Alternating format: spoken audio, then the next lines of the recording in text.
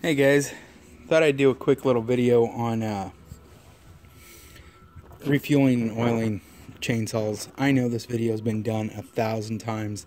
It's beating a dead horse, but just, you know it, pass on. I get it, but somebody had asked me, if there's any particular methods, procedures. This is what I do. This is how I do it. Why? I was taught this way. I don't know. On like your caps, I always carry a little brush of some kind, parts brush, and give them a quick dust off, before I open them.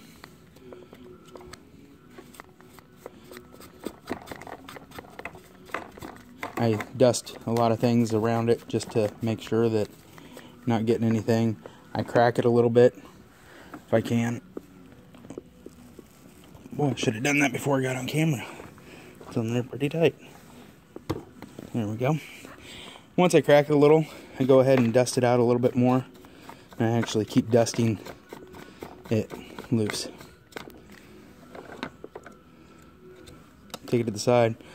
If there's debris in there, I usually try to wipe that off with my finger to make sure it's not getting down in there. For bar oil,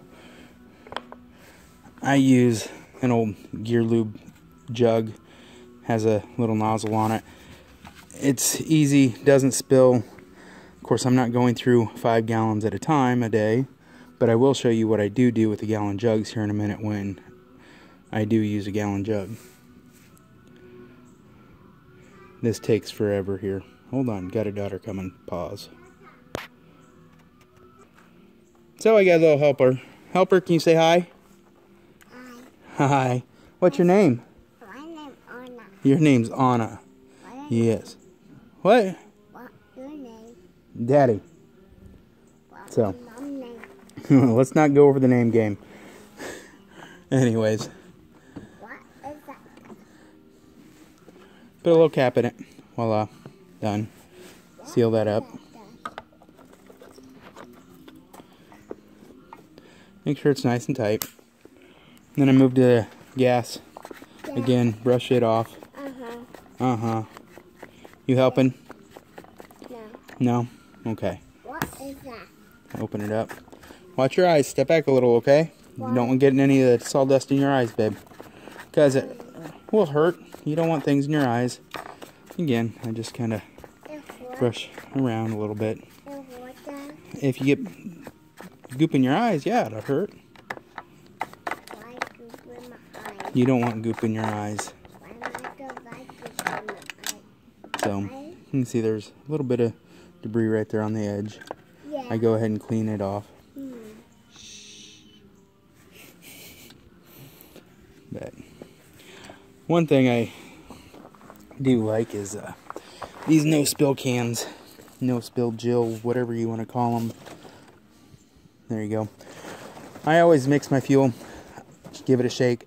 I know that this day and age you don't have to, because whatever, it doesn't separate like it used to, but it's a habit. Release the air out of there. These are nice because you can just fill them up and never have to worry about it. So, and done. It's not spilling, still holding the button. Nice. And top it off, and hit it again, boom, and it's over. So if you don't hit it twice, you don't overflow. Just to show how touchy it is. Then if I do have a spill, I make sure that I clean it all up. I usually will put it at an angle here into a rag, then I can use that rag to clean up other things and stuff. But anyways, that's how I do that. Next I'll show you my gallon jugs on how I do those. So this is how I do my 1 gallon jugs. Uh-oh, something echo. Anyways, I poke a little hole at the top. I leave this on and then open up the bottom here, and that causes it to air.